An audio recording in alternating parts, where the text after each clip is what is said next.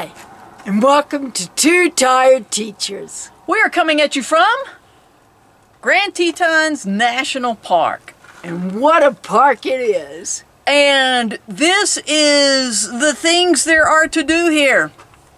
Get some amazing views of the Grand Tetons. And just down the road you can get a picture of the glacier.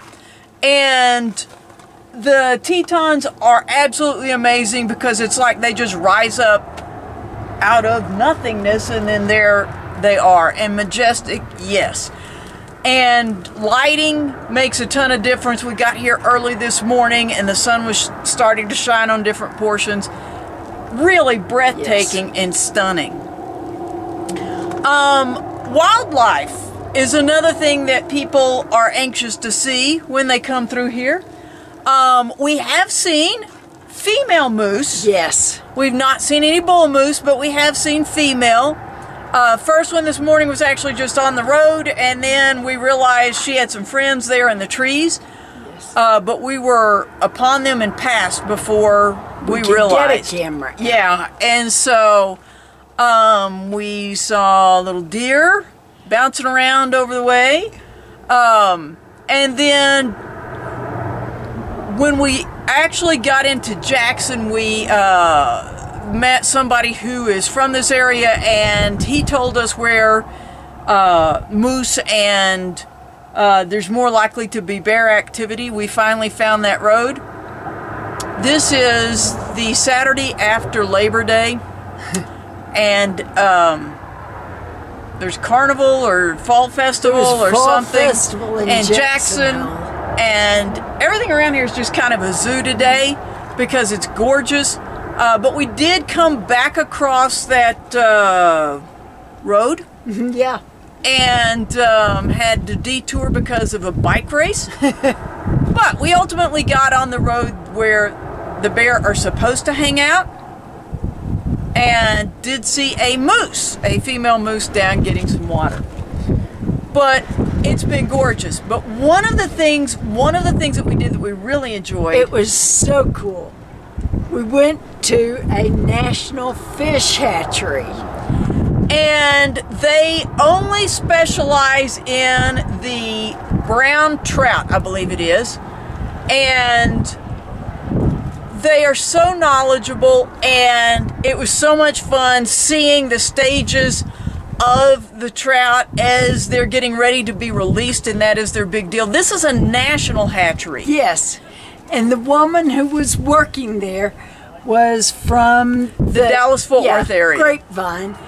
And she hadn't heard of our town, but she knew where Abilene was. But anyway, we got a lot of information there. They did, at the end, there was a pond there where there's some nice trout, and if you have a fishing license, you can fish. You can keep a trout per license per day.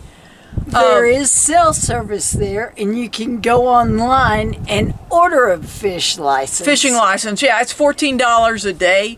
That was still early in the morning. We had a lot of exploring to do, so we didn't choose to do that.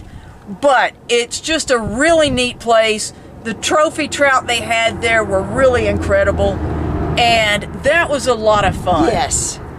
And I cannot tell you how knowledgeable the guides are. They're volunteer. The couple we met volunteers 5 months out of the year, and they know a lot of stuff about the fish hatchery. And we did not take a lot of time to explore Jackson because it's a town. It was a fall festival, and there was no parking anywhere. And it was just kind of overrun. So we did not do that. But just driving through the Grand Tetons National Park is amazing. And getting here early in the morning to see the wildlife, bring a picnic so that you can stop and just enjoy the view as you enjoy your lunch. It is an awesome place to come and visit and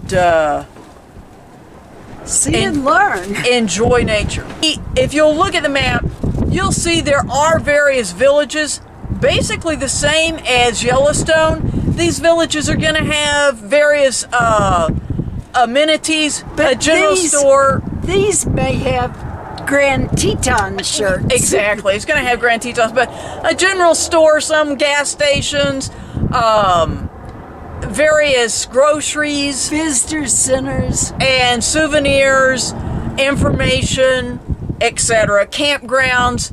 And so you can see where those are located, and if you're wanting to stay actually in the park or the surrounding areas, you can see that. And then you can also, one of the things I liked about the Grand Teton map is it does show where there are some national forest campgrounds that are just outside of the Tetons. So it is a beautiful park, and there is a bike trail. You've seen some bicyclists going by, and rather extensive. What is it, 18 miles one way?